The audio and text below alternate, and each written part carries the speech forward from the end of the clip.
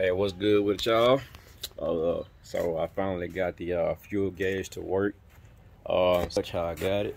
I got the jumper cables running along back there so I can get power and ground. Of course, positive, negative. Running on back here, and pretty much I have the negative and positive. Here going to the jumper cables. Ground is the one on the left, power's on the right. The bottom one is for the signal. And once you actually get power and ground to it, it floats all the way over. So on your fuel cell, because I tried to look this up and it was kind of hard finding it out. And on YouTube videos that show wiring from a fuel cell, they didn't say which one is ground and which one is the signal. And you know, depending on where you get your fuel cell from, there might not be any instructions. But the green wire is ground. So these nuts right here, not nuts, but screws are ground. Both of them are ground. So pretty much I just took the green wire, grounded it right here on the fuel cell itself. And if you touch the signal wire, get a read.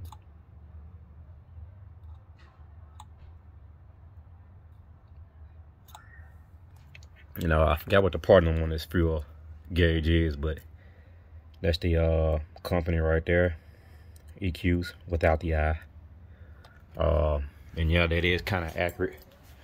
I did kind of have a little bit of problems since it's kind of hot.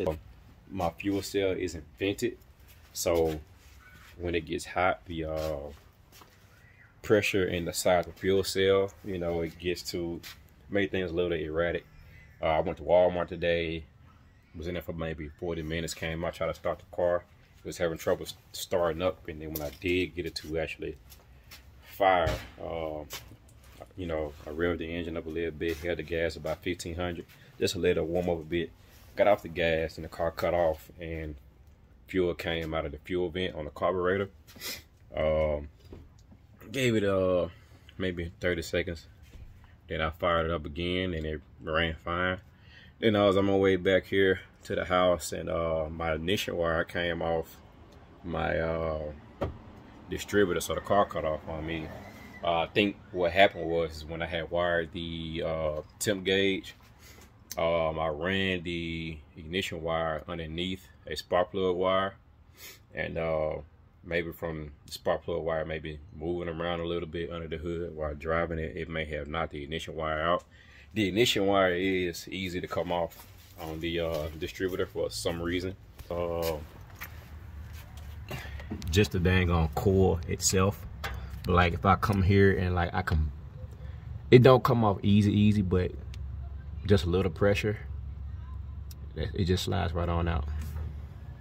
So spark plug wire probably, not that I mean, probably dumped a lot of fuel in trying to get the car stopped back up before I had realized it. Because I think I had a little bit more than a quarter tank, down below a quarter tank. And man, I'm pretty much broke right now buying all this stuff, paying bills and everything. And I had to go buy some food and stuff, so I'm gonna try not to drive this car too much for the next couple days. At least over the weekend, I'll be driving my wife's car. Now I got a few dollars left, throw some gas in here, but yeah, pretty much the only thing, you know, when you're wiring up an aftermarket gauge, fuel level gauge, the fuel level gauge itself needs power and ground. The fuel cell needs ground. For me, the green wire is ground, and all you need is this yellow signal wire to go right here on the signal. We'll say S on the gauge itself, and that's it.